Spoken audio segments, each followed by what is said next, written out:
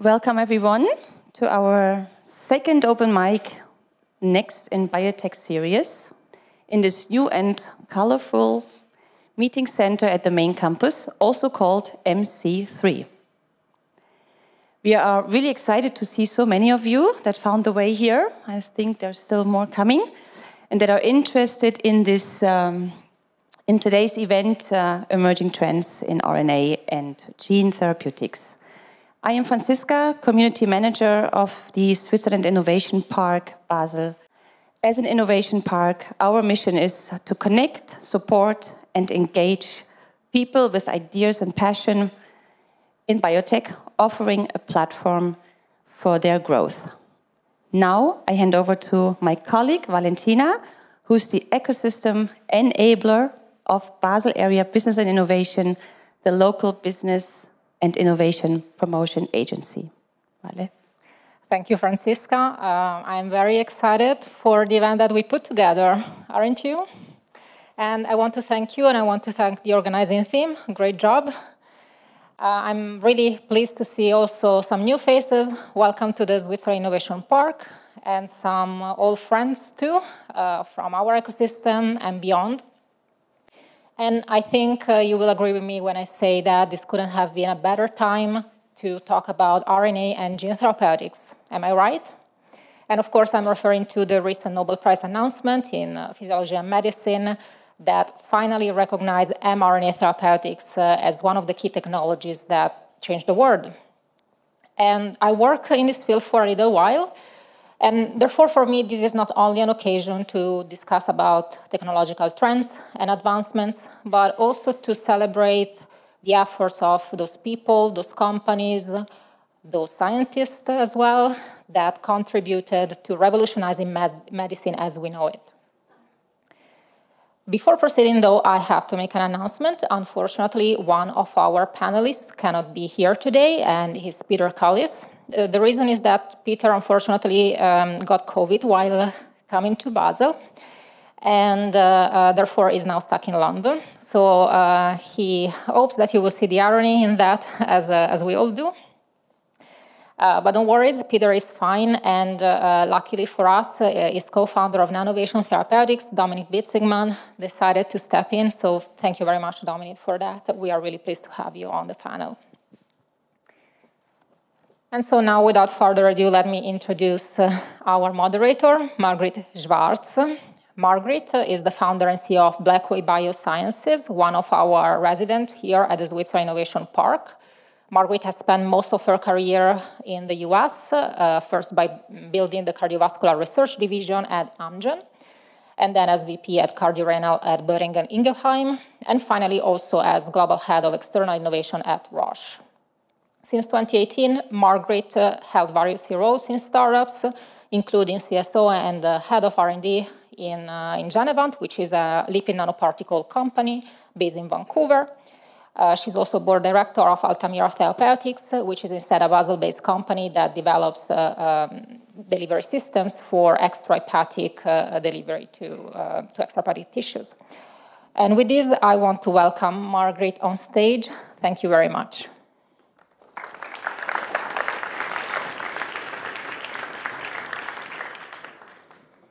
Thank you, Valentina, for the kind introduction.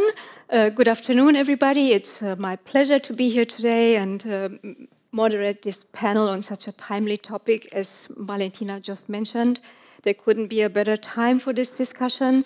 And of course, we're not just here to discuss vaccines and the recent developments in that space, which have been rewarded with the Nobel Prize, but also much more generally discuss gene therapy, the oligonucleotide therapeutics, mRNA and siRNA therapeutics in general. Because on all fronts, while there have been amazing developments over the last years and in the decades since this field has started evolving, each of those fields also comes with very specific challenges. And that referred to not just the science, but also the manufacturing, the pricing, the regulatory environment, and most of all, the delivery. So we will try to touch a little bit on all of those aspects. and have put together a very distinguished panel. And I'd like to start by introducing our panelists for today's discussion. I'd like to start with Dr. Dominik Witzigmann. He is the... Welcome, Dominik. Dominik is the CEO and co-founder of Nanovation Therapeutics based in Vancouver. He has started his academic career actually here at the University of Basel and has spent most of his career on RNA interference, delivery of DNA, and RNA-based genome editing. He's done that not just here in Basel, but also at the University of Zurich, German Cancer Research Institute, and at UBC, University of British Columbia, which is where he met Peter Cullis and then founded Nanovation. And Nanovation is a platform company that develops next-generation LNP technologies for extrahepatic delivery of oligotherapeutics. So welcome, Dominik. Glad you could join us. Thanks a lot. Next in line, Dr. Marie Leblanc. Welcome.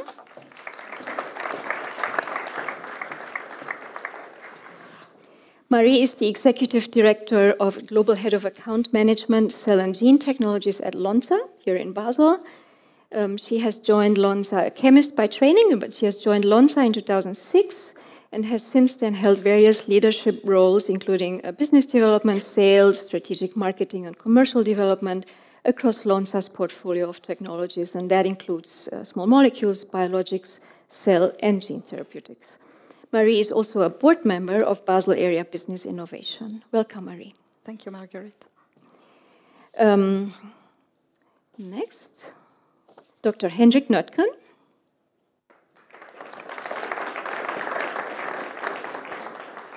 Welcome, Hendrik. Thank you. Hendrik is the Global Head of Nucleic Acid-Based Medicine and Therapeutic Modalities at the Roche Innovation Center here in Basel. He has started his career at IonGen, working on monoclonal antibodies against ion channels, then joined Roche in 2003, first in Munich, Penzberg, where he built up the antibody engineering, humanization, and manufacturing cell line development division there for therapeutic proteins, then joined Roche Basel in 2015, where he became program leader for targeted therapeutics, and in 2019 became head of genomic medicines and targeted therapeutics. So we're glad to have you. Welcome, Hendrik. Thanks, Margaret. And last not least, Dr. Cedric von Arburg.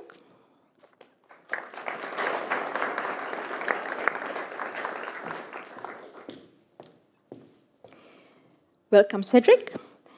Cedric is the Director of Gene Therapy Research Europe, CSL Behring, based in Bern, Switzerland. Yes. He has joined CSL in 2012, where he built up the preclinical innovation group at CSL in Bern. He worked on plasma-derived immunoglobulins and delivery to the lung specifically, which is a big challenge. He later was responsible for building up the gene therapy research also in Bern. And today he leads all European gene therapy research activities from candidate design to in vivo studies at CSL. Welcome, Cedric. Thank you. And with that, as you already heard, Professor Cullis unfortunately is not able to join us in person today, but he was kind enough to record a brief video, which we would like to play first to get us started with the discussion. Hello, I'm Peter Cullis, professor in the biochemistry department of the University of British Columbia, and I was supposed to be there in person today, but was prevented by catching COVID en route. When I arrived in London, wasn't feeling very good, and that was the reason. Anyway, it has inhibited my travels. So I just thought I would put together a little video to introduce the session today. I hope it substitutes to some extent for not being there. The story I'm telling is really one that is, I think, quite remarkable in that we're finally managing to introduce gene therapies to the population in a fundamental manner. And I just want to, the biggest manifestation of that, of course, has been the COVID-19 mRNA vaccines, which just received the Nobel Prize. And so I'm going to share my screen a little bit to show a couple of slides in that regard. This was the Nobel Prize, of course, was given to Katie Carrico and Drew Weissman for the COVID-19 vaccines, but in particular for the modifications that they made to the messenger RNA, which really allowed it to be non-immunogenic and have the potential for expressing proteins inside cells. But really, a major point here is that these vaccines depend on a lipid nanoparticle to deliver the messenger RNA to the interior of target cells. My relation to all of this is that I began studying two basic properties of lipids in membranes about 50 years ago, asking a couple of questions about lipids. Membranes contain hundreds of different species of lipids, and some of those lipids don't adopt what's normally assumed the major functional role of lipids, be a lipid bilayer that separates the outside from the inside of a cell. But some of those lipids are what's termed non-bilayer lipids, and what roles do they have? And other lipids are asymmetrically distributed from one side to the other. So in other words, there's a different lipid composition on one side and the other. And so for really most of the last 50 years, I've been very concerned with those sorts of studies. But in 2020, these studies resulted in the lipid nanoparticles that enable the COVID-19 mRNA vaccines.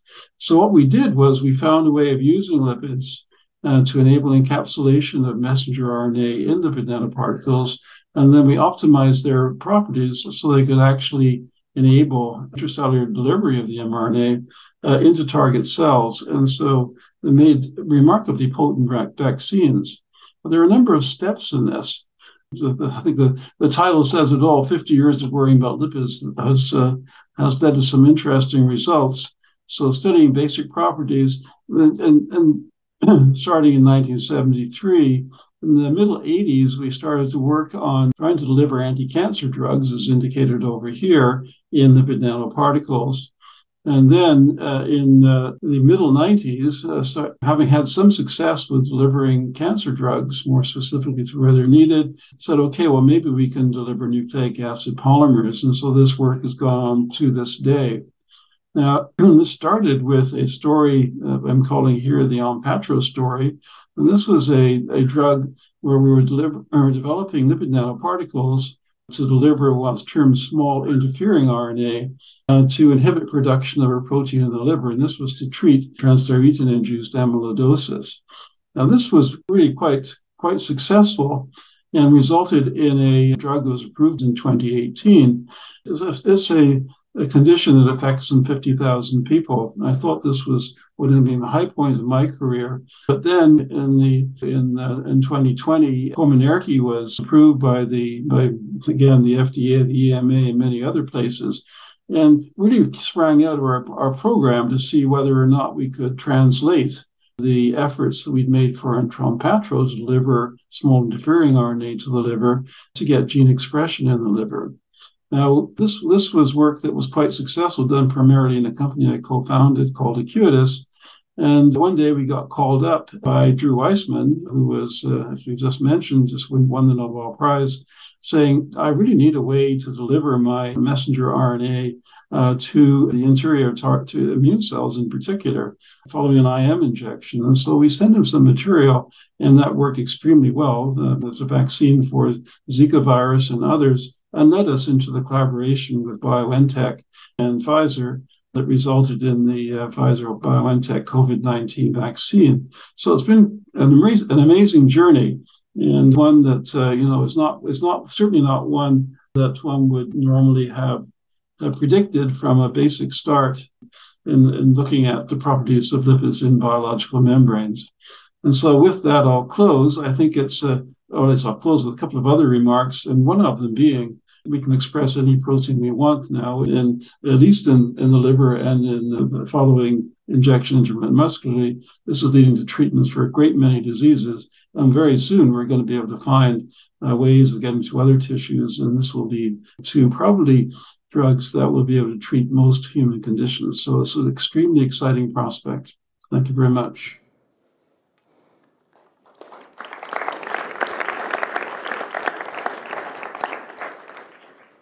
Indeed, as he said in his last sentence, the journey has been remarkable. The accomplishments are many.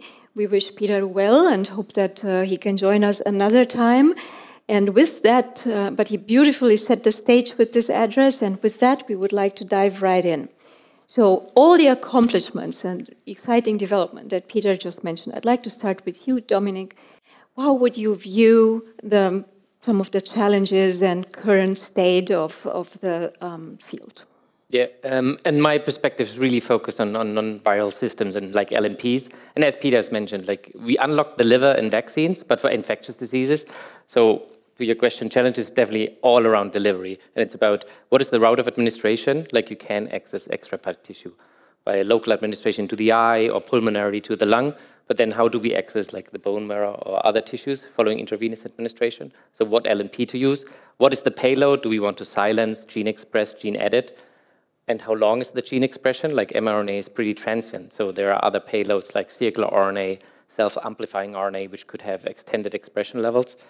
And the third point is the target tissue. Yeah, do we want to hit, for example, hematopoietic stem cells or immune cells following an intravenous administration? So what is needed is like, I would say, a customized lipid nanoparticle. So one learning and big challenge we face now is there's no one fits all. Like COVID hit the globe pretty unexpected to some extent, yeah, expected. But the LNP is good. The mRNA is good, but as Peter shows, like there needs to be better vaccines and there needs to be better delivery systems to unlock other tissues. And would you say that when you enumerate all these different tissues that they're all created equally in terms of the challenges, or are some that are easier to tackle than others in terms of delivery? I would say where I see the next is like local administration into certain tissues, like pulmonary administration to the lung, eye, or intrathecal administration to access the brain using lipid nanoparticles, or following intravenous administration, definitely immune cells and blood cells. But there are other like more like hard to tackle tissues like kidney will definitely be a challenging one. Thank you, Dominic.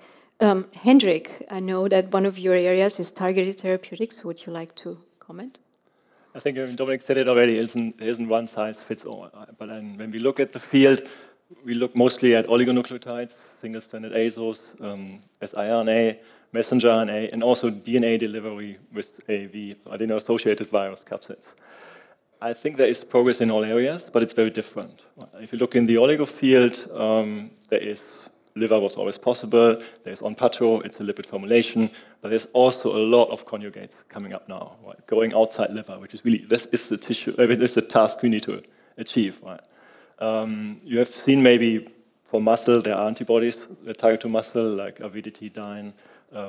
We at Roche, we look into, can we get them to the brain? So, we have this brain shuttle technology that we use to have antibodies that can transcytose into the brain. And we try that also with oligonucleotides. Right? That is the next big thing for us. I think it needs to be a systemic administration that can reach the brain, basically. And for the DNA delivery, I think the best vehicle right now are the adeno-associated viruses. And you can also see there's a lot of engineering on the capsid ongoing. Right? And also there is a task. If you take the eye, do we get a capsid that after intravitreal injection can reach the outer retina? One task. The other thing is, again, if you inject systemically, can we get to the brain?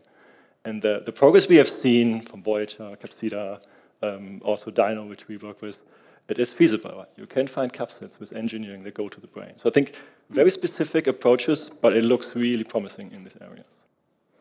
That sounds exciting. And how would you, in this, obviously it's a large field, I'm guessing the competitive landscape is fairly crowded. Are there some approaches that stick out more than others? Yeah, so we focus mainly on like eye, brain, and muscle, and we really look what is the most promising approach specific to these tissues. And I think it's of course many different approaches are tested, but my view is we narrow down on certain things that seem to be successful. And it's not like that competitive that it is only one thing can make it for all. Right? It will be very differentiated, and it's still a long way to go. Right? It's nothing that will be solved in 1 or 2 years. Well said, Cedric. From an immunology perspective, anything you would like to add? I think that's the future, going to targeted to delivery and targeting the right cells, especially going to immune cells, for instance. Knowing which cells to go after. Do you go for a treatment that can last for life? So if you touch the hematopoietic stem cells, or would you go something where you touch only the progenitors, and you have something which is for 10 years, 5 years? I don't know. I think that would be it's very interesting. Yeah, so I think that's exciting times with respect to extrahepatic delivery. Oftentimes we see very exciting approaches, and then when you look at the biodistribution in more detail, it quickly emerges that we still have a lot of delivery to deliver and very little to extrahepatic tissue. So I think that challenge of shifting the biodistribution towards the target organ remains alive and well for now. Another challenge is obviously the manufacturing of these payloads. And with that, I would like to ask Marie, from her perspective, what do you see as the major challenge in each of these specific areas, or in the areas that you work on? Yeah, no, thank you, Margaret, for the question. I think indeed we do see challenges, and there are numerous, I would say, but really the three mains we are trying to tackle as a CDMO and to bring, I would say, our customers, what they need, is to improve the quality of the processes.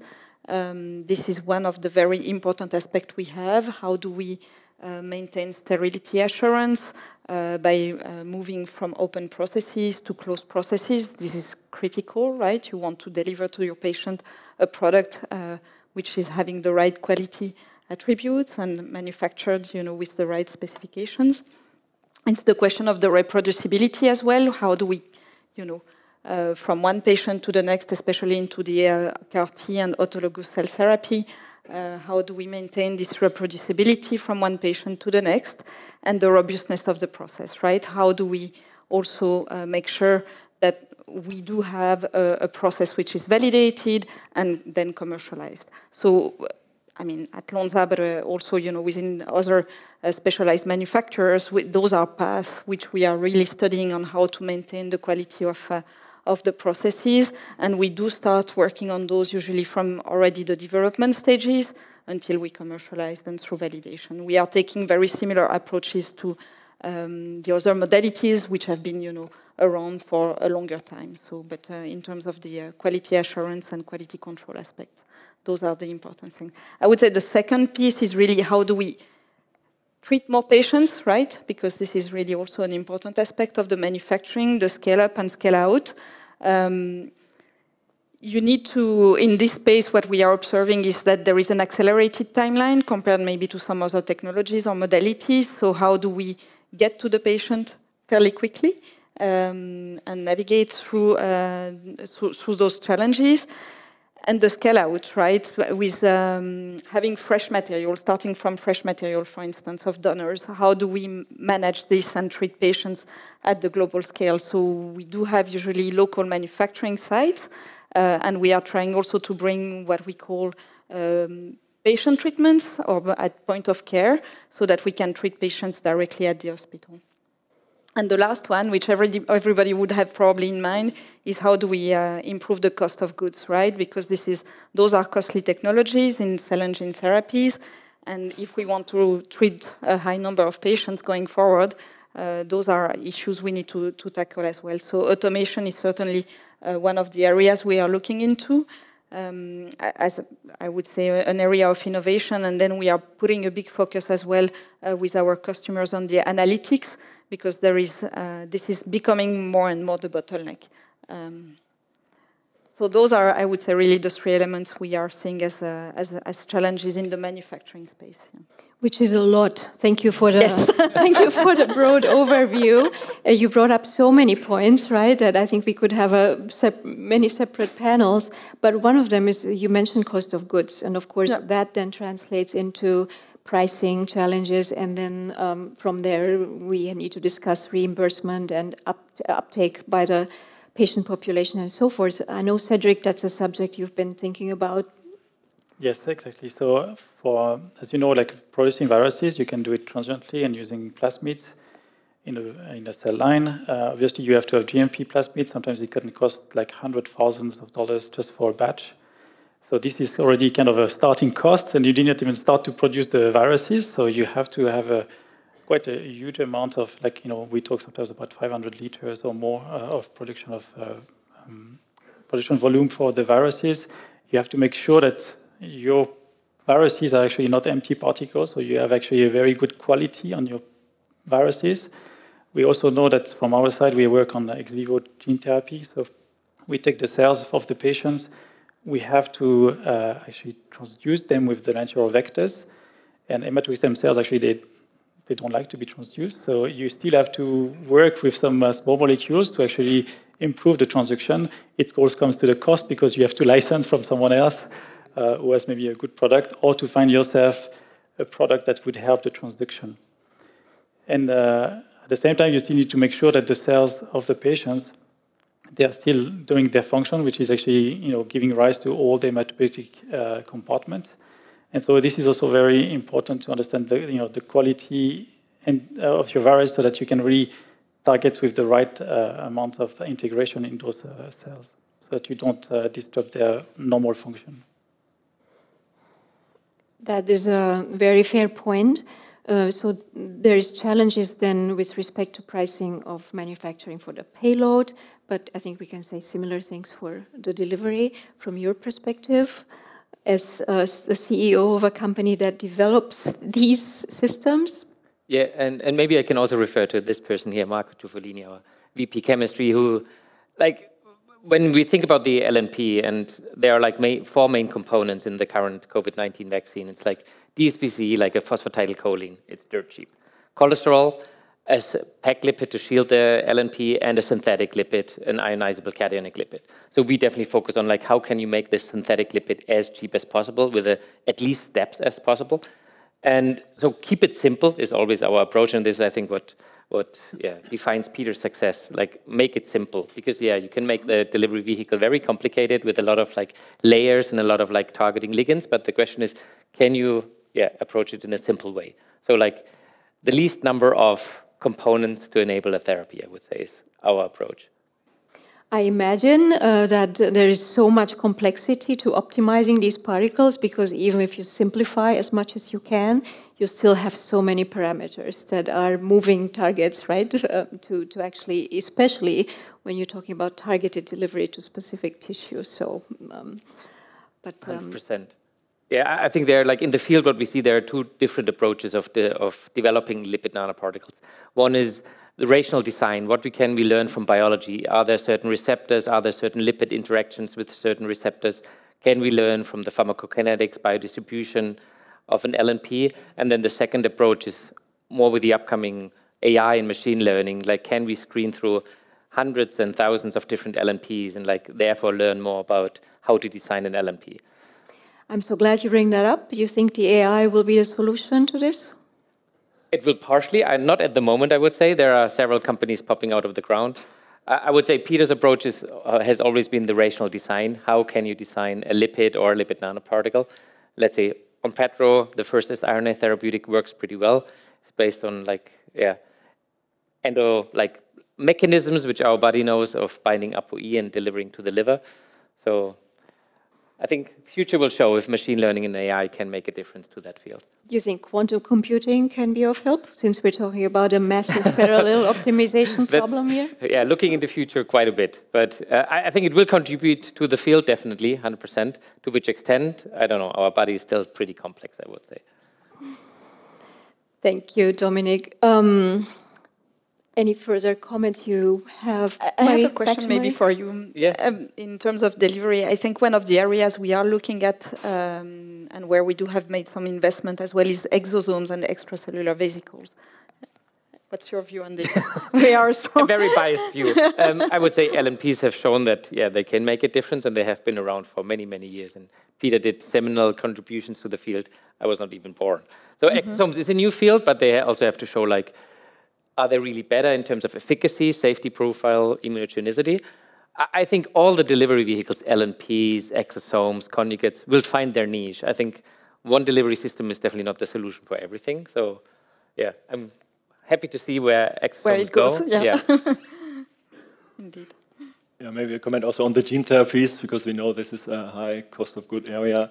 But also, if you look at the processes right now, this triple transfection in adherent or suspension cells, I think this is not a sustainable way to do it. And I mean, there's a large part of industry and biotech looking into this. How can you overcome this?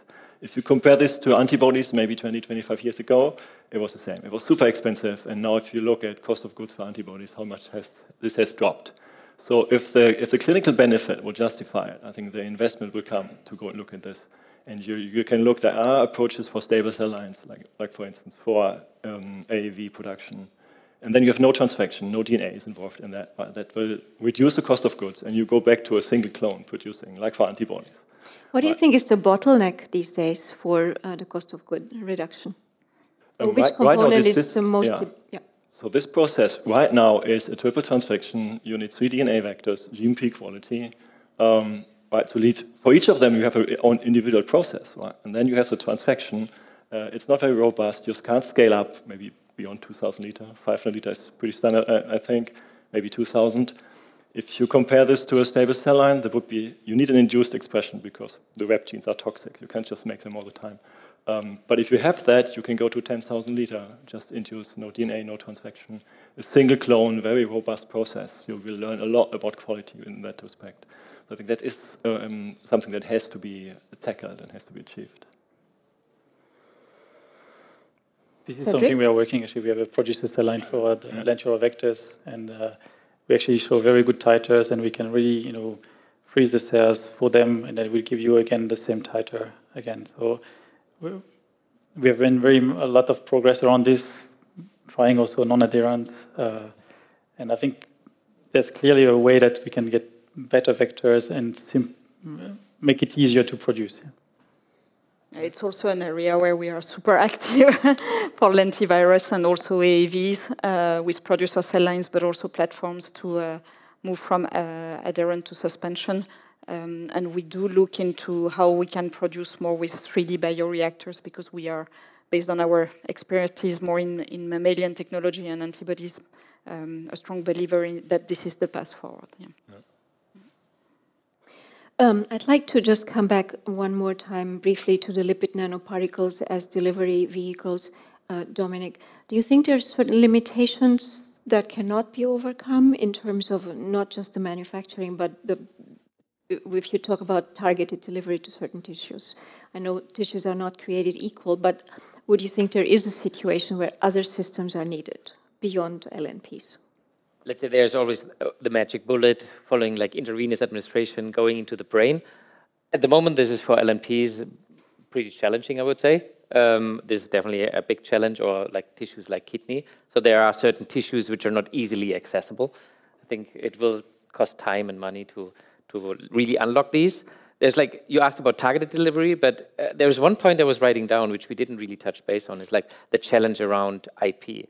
Like what we see with the success of COVID-19, there has been a lot of litigation ongoing now because of the success. And so finding the niche not only on the delivery part and like accessing tissues, but also on the IP part will be one of the key steps forward. That's probably another topic where we could have a whole panel, right? Given the recent developments in that field. But thank you for bringing that up, And a related topic, there have been a lot of developments in the field, one of which is that due to COVID and progress that we've seen in the vaccines and the mRNAs, the regulatory landscape starts to change.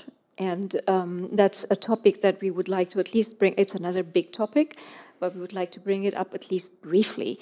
Where do you see the regulatory landscape going? Dominic, back to you. So where I really hope our field goes, and the regulatories on, when we look at LNPs and the current studies on genome editing, where you combine the same LNP with the same mRNA encoding for an editor and a guide RNA, which could be personalized, is the regulatory framework around how can you use the same delivery vehicle and actually more or less the same nucleic acids to cure, not only treat, but really cure patients and different patients with different disease, or same disease type, but different mutations.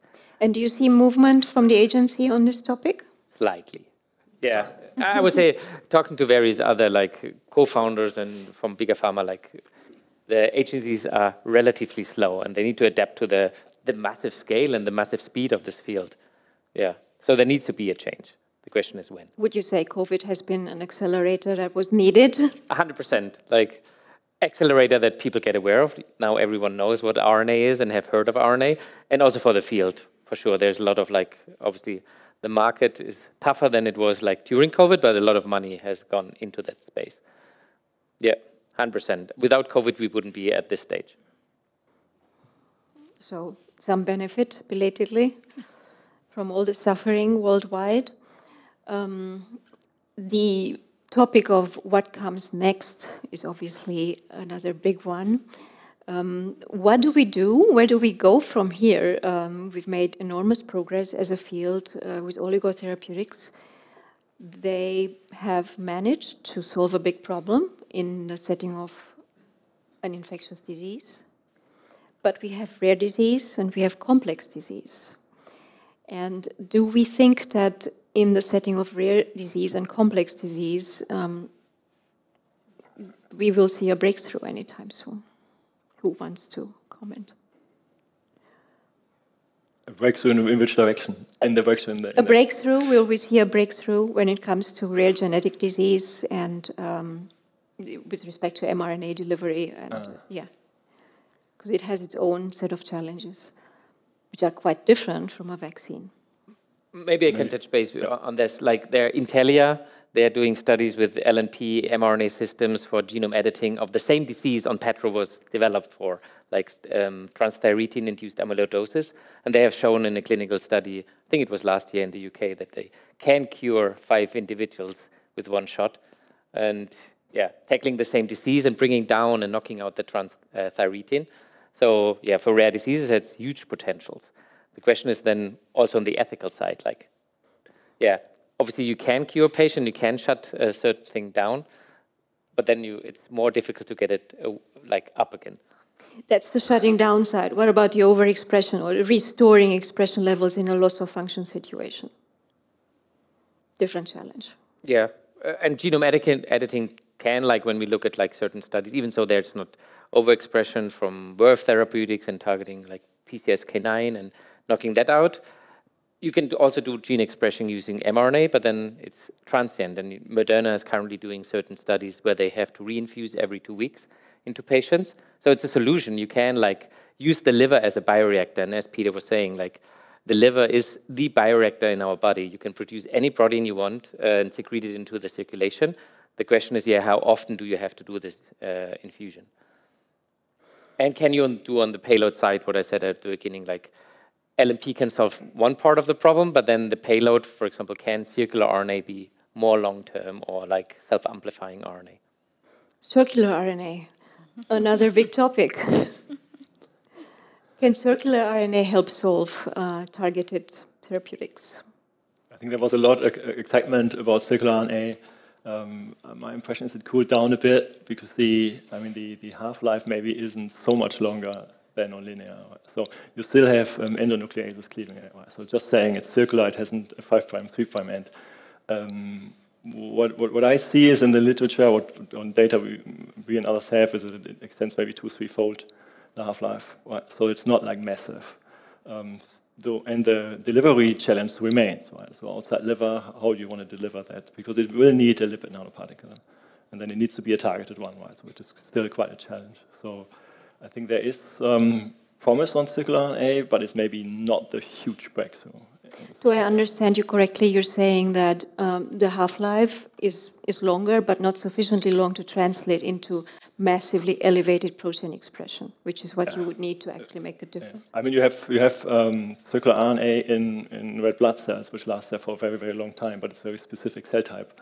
In other cell types, it's usually much shorter. Right. And then, I mean, 2-fold, 3-fold is something, right? It's not nothing. But then you have to compare also what can a gene therapy offer? Right? And if it's like a non-proliferating cell where an AAV virus can work, this could be even much better. It could be a one-time treatment then, or at least for many, many years, as we know by now.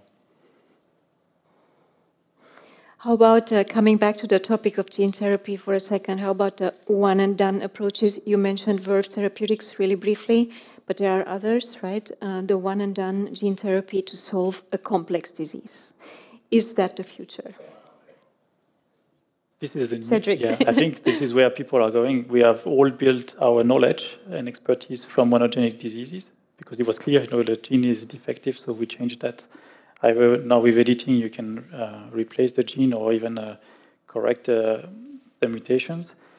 But I still think that the future will be when we go into bigger indications, when we understand actually the biology better. I think that we do a lot of omics. We talk always about personalized medicine. So we are screening a lot of patients, and we look into their tissue, trying to understand how can we actually put them into groups so that they can respond to certain drugs better. And when we do that, I guess we can actually, we have an homogeneous group, I would say. And then if you can pinpoint and understand what is the best target there, then you can go for gene therapy potentially or any RNA therapeutics. Thank you, Cedric. So a lot of complexity, and I think we've touched on a lot of different topics, each of which we could expand probably forever. Our first section of the panel is coming to an end soon, and then we open up to questions from the audience. And we have more time for that, not just here, but also over a glass of wine later on. But before we transition, I would like to ask each of you, where do you see the field going in the next, let's say, decade? What is going to be the big thing that will happen? Dominic, starting with you. Yeah, and maybe I can also reflect a bit on Peter's perspective, because Peter and I discuss a lot where we see the next big thing. And I think there are two things where we commonly focus on. One is personalized cancer vaccines.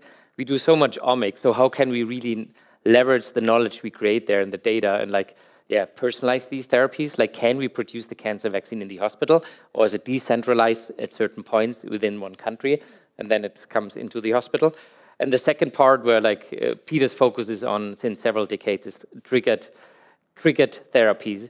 Can we actually leverage RNA therapeutics or LNPs to do kind of a global transfection, but have an on and off switch whenever we want to induce a certain gene expression? So can we actually use either external stimuli or certain stimuli encoded on the nucleic acid to switch it on and off? So personalized therapies with on-off switches. That would be the best combination if you combine the two answers, yeah. Excellent. Marie? Well, I would relate to what Dominic has just said, because I think the future will be really around, personalized therapies and personalized treatment. How can we, on the manufacturing side, enable that to ensure, we can treat patients where they are. And we are developing a number of equipments and systems to enable that. But it's a long way, because there is the regulatory framework as well, our environment we need to take care of.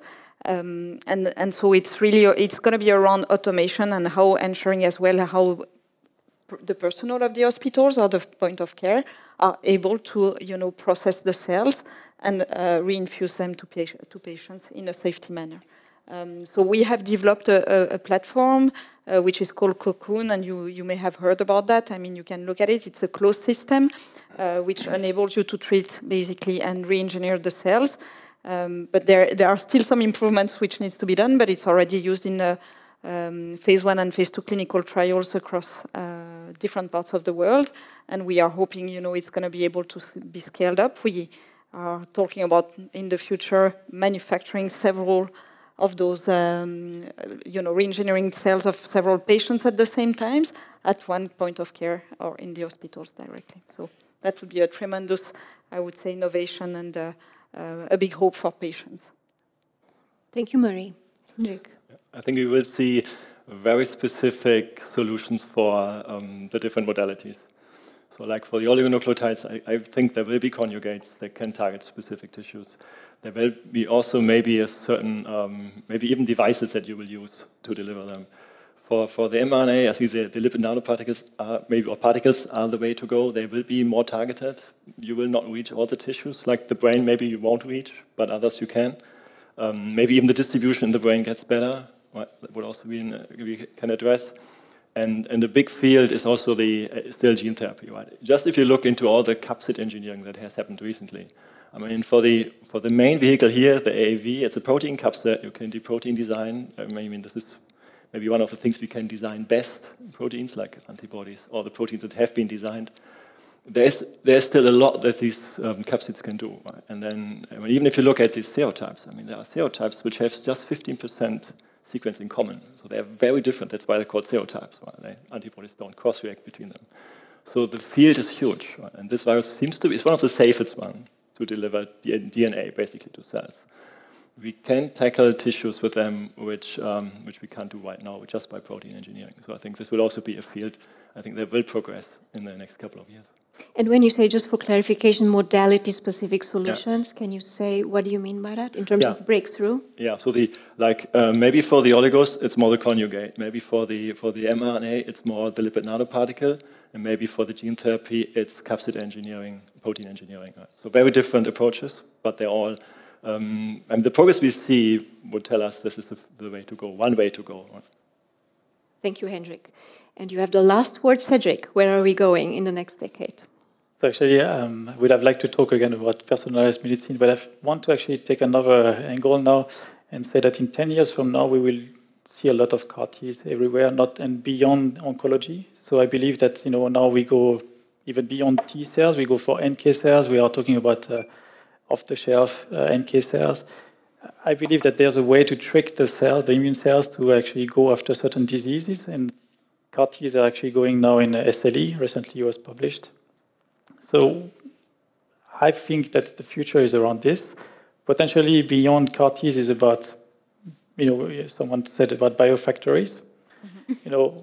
Do we still need to produce monoclonal antibodies in the way we are producing them right now? Maybe not. We are always talking, is this recombinant protein having the right glycosylation to be functional? Maybe actually we just give it to the right cells to be done in vivo, in the patient. That's a wide range of predictions. I hope in 5 years, in 10 years, we can have another panel to see which ones came true. And with that, I would like to thank our panelists for the first part of this. Thank you very much.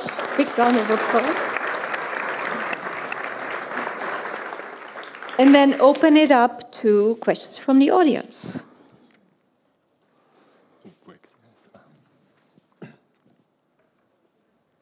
There's it right in front of you. Okay. I'm not going to take it home. So a few things that I hear is that many challenges are related to monogenic diseases or to new approaches that they are beyond the vaccines. I think all are really excellent topics for these new modalities. What I see is that often we will need to deliver the dose more than once. It's not always the one and done, even in monogenic diseases. So if we are talking, for instance, for liver, where maybe in infants and it grows very fast, you will need to give more than one dose. And this means there will be a big problem of immunogenicity. So my question to all of you is, what are you doing to mitigate these problems that they are already here? We know with the COVID vaccines, they are excellent to induce immune responses, but the therapeutics will do the same. So what are you doing to mitigate these issues that we will be facing already now? Thank you for the question. Who wants to? I can. Yeah, I think you're right. I mean, if you look into the hemophilia field, you look into AAV-treated patients, and you look at the level of factor 8 or 9 they express.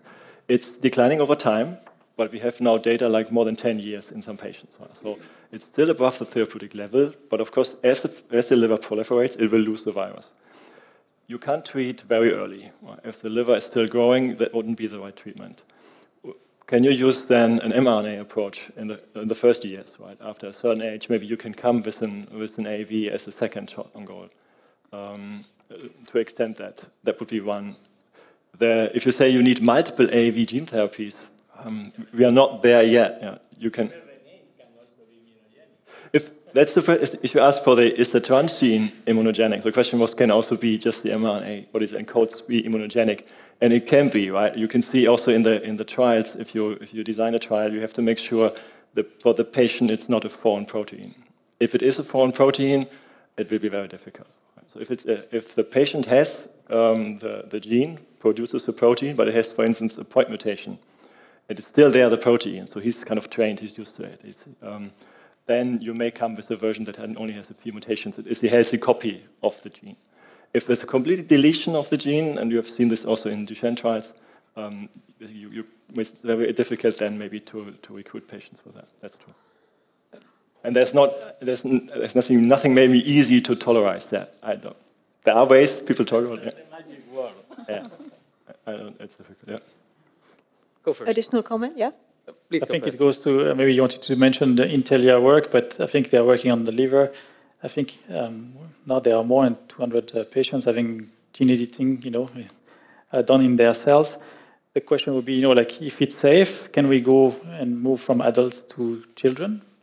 And if it's safe, then I think it's a solution to have one treatment for life by editing the liver cells. And then one more comment, and maybe doing one step back, and then talking about the future and solutions. When we look at Onpatro, the first ever siRNA therapeutic, is an LNP approved in 2018. Patient get infused every 3 weeks. There are no side effects. Obviously, like they are pre-medicated heavily with histamine blockers, dexamethasone, and acetaminophen. But yeah, every 3 weeks they get the infusion. So the LNP is one side. You mentioned mRNA. So like for certain therapies, yes, we need like to diminish certain immunogenicity of the LNP. COVID vaccines were defined or developed to be immunogenic and like induce the immune system, and the mRNA modifications. And this is really where some of the payload will make a huge difference. So for example, in our development, we have seen huge differences between different payloads. We work from like small RNAs to large RNAs to DNA vectors. You can use the same LNP for different vectors and you see a different immunogenicity profile. So the payload plays a very important role. Thank you. There's a question right there. And if I can ask you to please briefly introduce yourself before you ask your question. Thank you. Hello, my name is Matthias Flemmer. I'm a principal scientist from Vector Biopharma. It's a company, delivery company actually here based in Basel. My question is, from the recent data that circulated on LinkedIn and elsewhere, if you look at all the clinical trials currently ongoing, the gene therapy trials account for a lower single-digit percentage, let's say. And then if you look at the trials that are actually being terminated or abandoned, this is in higher double-digit numbers. So I'm wondering, what is your perspective? It's obviously linked to the complexity of the systems as has been discussed, the delivery system and the payload and all that. But do you think there is a prospect of reducing the risk, let's say, of these therapies before they enter the clinical trials, because it's obviously also linked to very high costs, right, and everything. Do you think that this is just a matter of all these technologies being very new and not having enough experience with this, and over time, with LNPs, for example, and so having this more under control, or you think this is an inevitable thing that will always be a problem? Thank you. So risk profile. You want to start on the viral part? I can start on the viral part. So there is also the AAVs have been discovered more than 50 years ago. There's still, and you look in the process how they are made, and the key process parameters that we understand or the field understands, it's still very early. It is not comparable to other drugs. It's very complex. I mean, it's a virus particle with DNA, and I think there will be huge improvements on the quality assessment. You see trials where you have efficacy, you see others where you don't, and you can ask why. And I think the field is not there yet to have this developed to the same standard as other drugs. On the other hand, there is also a high medical need. We know we have diseases where patients can't wait. So what do you do? You can, for some of them, you can't wait. So you will try to do this, and that especially also in the biotech field. Right? You think you have a drug, and you want to develop this for the patient benefit. This is the first thing. But it's always a risk-benefit question. That's also why the first approaches were mostly in really deadly diseases. Right? And when you have seen also transformational changes in some of even of the 6 approved gene therapies, if you look at the benefit, if we do everything right, it can have a huge impact on the patient. But I think there is further development needed. So it's an indication-specific risk profile, you're saying, that needs to be taken into account? It's also a technical risk still, I think. Yeah, if I would add my perspective, also seeing a big portfolio of companies, right, working with diverse customers, the challenge from my perspective is not necessarily on the outcome of the clinical studies, on the efficacy, but we see a lot of challenges our customers are facing from an economic perspective. The current world is not very, I would say, positive to raise funds at the moment, right? So it's challenging as well for companies to go beyond and continue their clinical trials. And it's creating, I would say there has been this hype, right? I mean, during the COVID time where a lot of funding was invested into the biotech community and as well into those innovative technologies. But there was probably maybe a misunderstanding from the investors what it would take from a, economic perspective to bring those therapies to the market. And then I think at the same time, we are navigating as well through some regulatory challenges. We can see some of the approvals being delayed, right? Because the regulatory agencies are asking for more data, sometimes on the clinical trials or a comparability study because something has changed. And so this is also, creating additional delays. And unfortunately, there are a couple of companies who are either filing for bankruptcy or closing their operations.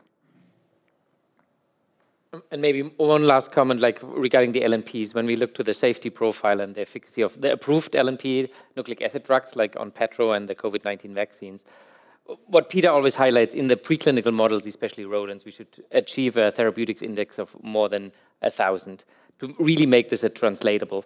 And I would say this approach, at least for what is approved, holds true. Like when on Petro came out, the efficacy of the clinical study for the neural impairment score, what Peter always likes to say is like 1 over Avogadro's number. Like such a significance is big. And the efficacy for the COVID-19 vaccines in the initial studies was 95%. So then the safety needs to be assessed very carefully, obviously. But I think, the preclinical studies are key in that aspect. Thank you. Well, there's a question right there, and another one in the back, and another one here.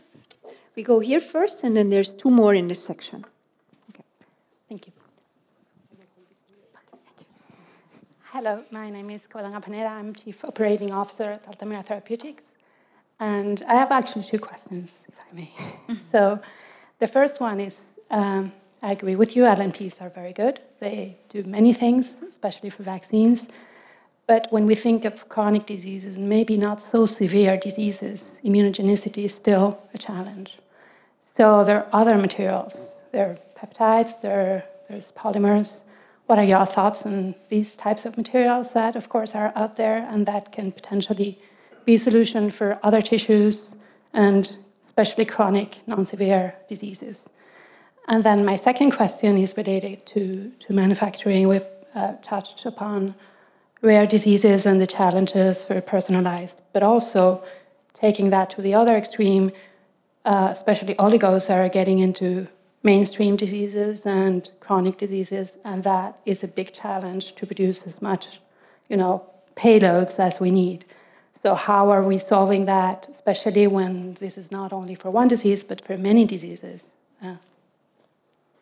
Thank you. So first part is the non-LNP delivery systems.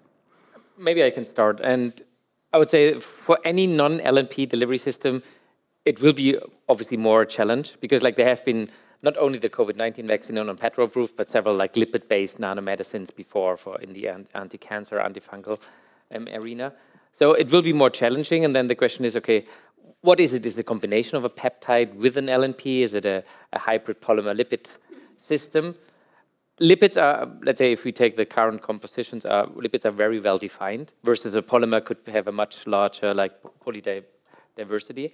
So I think they will find their niche. To get them into the clinic and across the finish line will be much more challenging since there has been a lot of learnings in the LNP field. Obviously, very biased answer. I can take partially, I believe, the piece on the oligonucleotide manufacturing challenges. I think there are probably as well, right, the need for companies to look into that, right? And as long as I remember, we were super active in the field of oligos, but 15 or 20 years ago, and we exited because that was probably too early. But now that there is indeed a focus again on those technologies, I guess more industrial companies, will look into those fields and apply some of maybe, the knowledge and expertise they do have into improving manufacturing processes, bringing the cost of goods down, enabling the scale up. I think one of the challenges we have in the field of oligos is really access to raw materials, which is a big challenge, and really how do we address that as there is more and more clinical programs around the world. Yeah. Thank you. There were 2 questions. Yeah. And I know there is one more right where you are. Yeah, exactly. And one more. Hello, my name is Laurent Stark, project manager in Thermo Fisher. And I wonder, you 5 are working at companies, but do you work with academia? And do you work a lot with them? Do you read the papers? Happy to start. Yeah, so like we have, I would say, 2 schemes. One is strategic partnerships where we work with small, large biotech, pharma. And obviously this data you mostly won't see. But then we have like something which we call scientific excellence network, where we work with several different academics on various different tissues to really see the potential of different and new LNP systems. So yes, we are pretty open to that, and also like the dissemination and publication of all that data. Very similarly for us as well, we do work with academias as well in the really science field and on some specific technologies.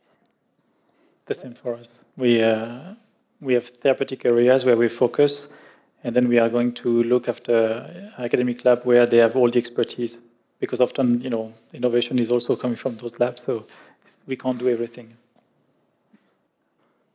I hope we didn't make the impression that we don't read the papers. No, I think most of even in a big company like Roche, most of the innovation comes from external. I mean, we are more like looking into this, doing confirmational studies to confirm data, which is also a challenge. I mean, you can tell a lot of things are published and very hard to reproduce. I think that's what we always see, right? So we look a lot into this, we read a lot, and we try also to confirm internally. And then we would also go into collaborations. Yeah. It's more biotech. Academia is not always so straightforward, but we look at this heavily. Yeah. Thank you for that question. The gentleman in the back. Yep. Okay. Olivier Morand, Teralto for Rare Metabolic Diseases. I'd like to touch upon the question of gene engraftment in gene therapy. I don't think the panel has discussed that. And recently I was reading about a gene therapy clinical program in Fabry disease, which has been abandoned because of high variability in gene engraftment. So my question to the panel is, are there better technologies to deal with that? Is this really a common issue or a rare issue? Thank you for that question. Is there someone? I can start. You mean like a targeted integration into the genome of patient cells, like with CRISPR or other technologies? I think if you do CRISPR-Cas engineering and you cut a gene in the liver, that is something that is feasible. High efficiency rate, one-time treatment, mRNA delivery, that's all pretty straightforward. If you want to integrate, you also have to provide DNA. Providing DNA to a cell is very different to providing RNA. It's a lot more toxic. It's a lot more innate immunogenicity that you trigger. And I think the tools we have right now are maybe not specific enough. Right? There's also a lot in the literature. Once you engineer cells, even if you have non-cutting Cas variants, right, you still get double-strand breaks. And this is usually, although these cells may have a growth disadvantage. So I think the field is not there yet, that you can precisely engineer the genome and really define where you integrate and how you integrate into the genome. In the long run, that is maybe the way to go. Right? And to not just provide an episomal DNA in some of the cells and you lose when the cells proliferate, as you really integrate. But I would say right now, our understanding of the technologies are not sufficient yet to do this. Right? Even if you look into some transposons, there is data, some of the transposons really trigger insertional mutagenesis, right, with a really bad outcome. So I think it's pretty early for this. And I think there will be advancement, right? It is the way to go. That should be the future. Maybe also for like the 10 years future is, can we integrate, design any kind of DNA and integrate into the position in the genome where we want this to have? And I think we can't do this right now. Cedric? And I think you mentioned dosing, and I think gene editing is elegant in a sense that you can get 1 or 2 copies, not more. When we talk about viral vectors, then AAVs, you still have a lot that would go in a cell. Not all will be giving rise to the protein, but you will still have a lot. When you think about integration, I'm thinking about natural vectors, obviously, and it will always come back to the quality of your vectors. If you have some batch variation, if you will have a lot of empty particles or like particles with a genome which is not with the right size, or there will be internal splicing, this creates obviously that you have integration, but you don't get the expression of your gene of interest. And so this is important when we actually creating those particles to have some like a very good quality control over that, so that we can really understand that what is the right dosing in those patients. Thank you, Cedric. There was a question right there, the lady in white. Yes? Oh, thank you. Hi, my name is Ming Wang. I'm from Gene Data Software Company here in Basel. So my question is related to predictive drug discovery, as in predictive models to help you in early drug discovery. We touched upon it when we quickly discussed AI and ML. Obviously, it would be really helpful if we had these models that could give you a starting point when you do your hit identification. However, to get there, we need huge amounts of data. So if we think about other modalities, for example, in antibodies, I know of pharma companies that have this initiative. They're just producing huge libraries. They're screening them with the aim not just to get to good assets for their pipeline, but the data itself is an asset for them. So I was wondering, in the RNA, gene therapy, cell therapy field, are there similar initiatives to create these huge databases with the aim to make predictive models out of them? Thank you for that question. Maybe I can take the first one. The simple answer is yes. So on the RNA side, for example, it's clear that the structure of the mRNA has a significant impact on stability of the mRNA, for example, and translatability. So there are now companies in the US using AI, machine learning, to predict the structure and therefore do a sequence optimization to have a much more stable mRNA. And on the LNP side, yes, there are also companies working on AI and machine learning to develop new types of LNPs, but what they often don't consider is safety, learnings from the past, and also IP landscape. Because, just coming up with a new ionizable lipid doesn't mean that you have freedom to operate and you can push this forward. Anything to add? I think you almost said it, right? You need a huge amount of data to have cutting as a training set. And for several approaches, because they're still early, I don't see them. As you said, you see this for antibody structure. Can we get to a stage that we can, if we have a target, that we can design just in silico the antibody part? I think that is maybe something we will get to. But there's maybe 20, 25 years more experience in that field, with many, many structures solved. I don't think that we are there in general for the entire field. There are specific applications, so where you have a high throughput data, or you have bulk data like barcoded libraries where you can engineer, and then you have a lot of data. I think for these areas, you may apply machine learning, but for several questions, I think in the field, there's just too little data for that. Do you think it's a question of computing power? No, it's more that you don't have the experimental data to train you, and then you get the computing. Mm-hmm. We have time for one more, and then we will have to defer the rest to the wine bar. Thank you so much. So last question, challenging one. I'm Cristina Bruno from the World Health Organization.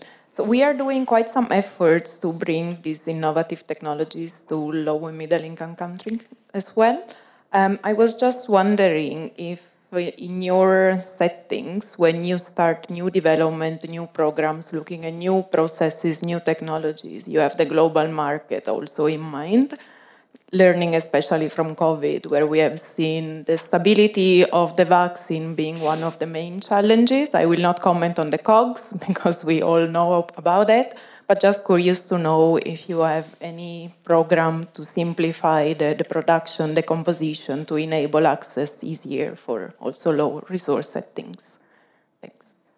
Very timely question. Thank you for that.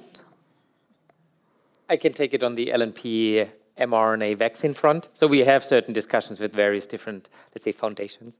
The approach is what I said before, keep it simple. Like, how can we simplify the LNP?